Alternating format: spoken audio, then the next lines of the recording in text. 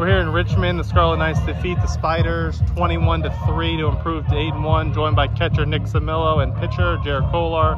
Nick, 3 doubles and a walk today. How are you feeling at the plate? Honestly, just trying to stay simple, staying up the middle. Ended up playing a couple balls, but overall I'm seeing the ball well at the plate, so I'm just going to try to keep it going. How about overall this offense? 18 hits by 13 different players. I think we're all locked in. We're all on the same path. We're all on the same train, going the same direction. So I think we have a really good group of hitters here, and we're going to do some damages here.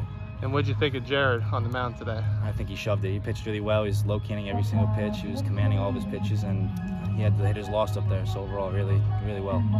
So Jared, 6 scoreless innings today, 7 Ks, no walks. What was your mentality coming into this game?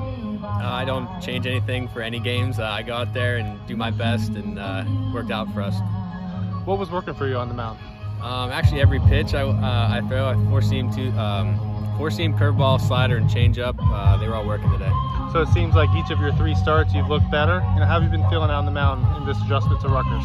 I feel pretty good. I was very nervous the first game, and it was a little shaky that first game. But since then, I've settled in, and it just keeps getting better and better. So Scarlet Knights 8-1 tomorrow at VCU. Nice job, guys. Thank you.